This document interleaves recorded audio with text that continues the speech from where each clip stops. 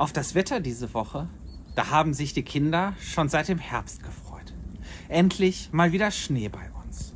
Und auch, wenn es für uns Erwachsene, die wir mit dem Auto zur Arbeit oder zu Terminen müssen, nicht immer einfach ist, winterliche Idylle, die ist auch für uns etwas Schönes. Auch die Bibel erzählt vom Schnee. Auch wenn in Israel das Klima normalerweise deutlich wärmer und trockener ist, finden wir einige Stellen zum Thema Schnee. Eine besonders schöne, die steht in Psalm 147. Gott lässt Schnee wie Wollflocken fallen. Den Reif streut er wie weiße Asche aus.